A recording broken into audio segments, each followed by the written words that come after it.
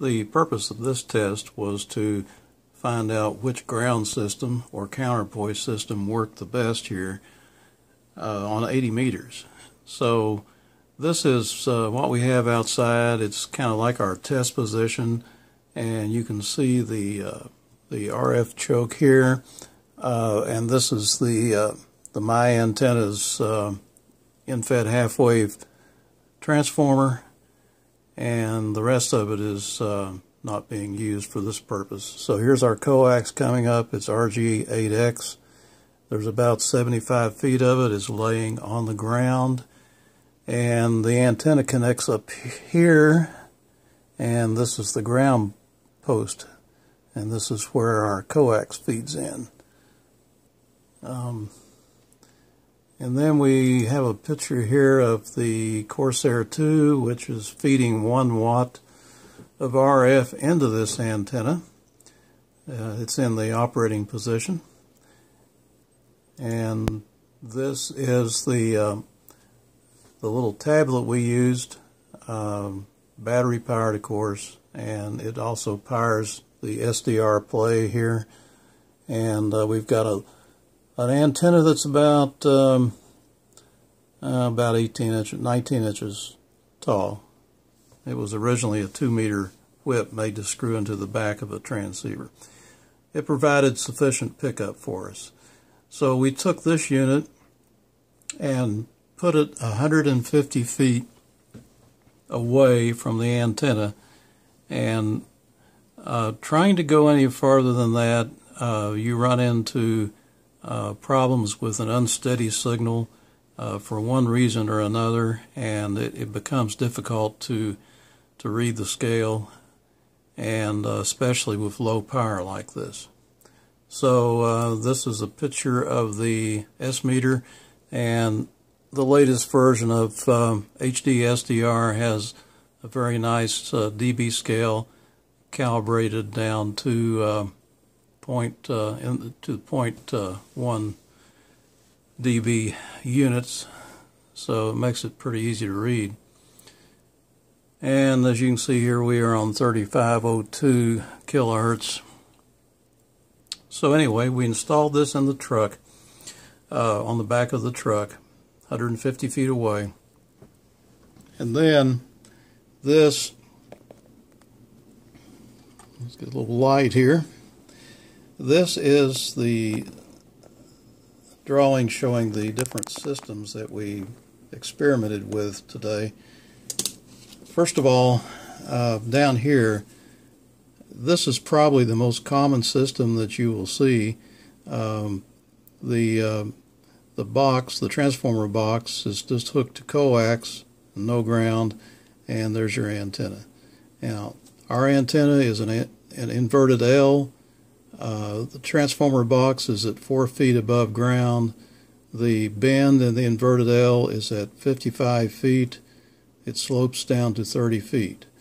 And here we have some details on the power input and the antenna length, and the ground system is 3 8-foot ground rods, 100 feet of chicken wire, as it's called, stretched out below the grass, and coax is 75 feet of RG8X laying on the ground.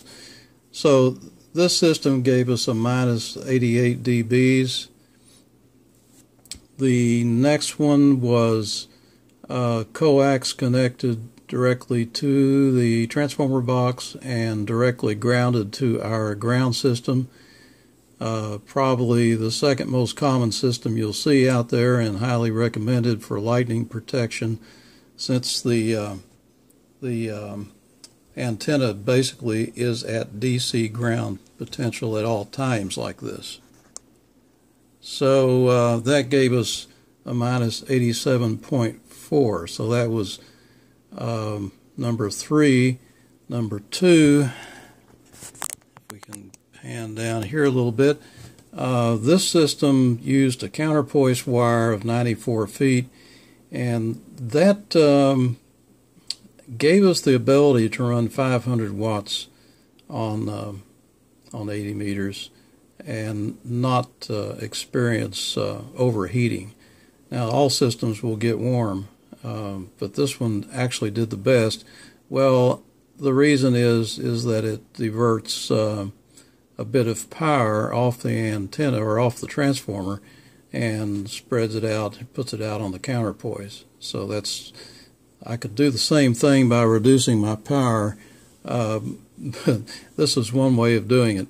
Anyway, we used a choke to isolate the transformer in the antenna so the counterpoise floats above ground, and then we had our ground system connected here on the bottom of the choke, and so the coax shield is also grounded. That gave us a minus 87 dB. And then the last and the best system up here, number 1, we had a direct ground to the ground system, the choke, and the coax, and that's what we're using now. This gave us minus 86.4, which is the strongest of the 4. So there's, if you look at it, there's considerable difference here, getting close to a couple of dBs of difference. And of course, 1 watt of power is all we were running. Now, the other major thing that I noticed with this system is it did away with the interference that I had from local broadcast stations. The other systems, number 2, 3, and 4, I was getting breakthrough on 80 meters with that Corsair and overload. And so somehow,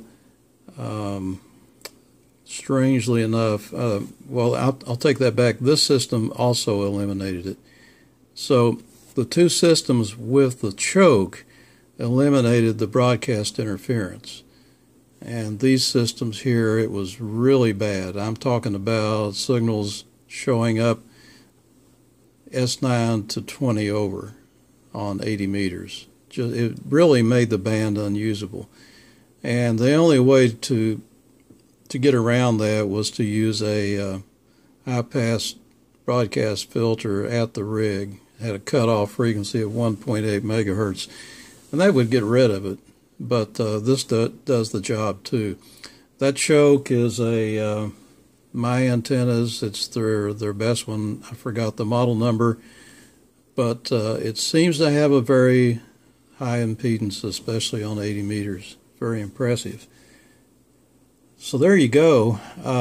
That's my experience. There's other things that I could have tried, but trying to keep everything consistent, this was the best way. The only thing I didn't try here was using a short counterpoise, but I did try that a few days ago, and on 80 meters, a short counterpoise, it makes the SWR a bit higher and the bandwidth a bit more narrow, and this gave us the best overall SWR. Matter of fact, it was a bit astounding.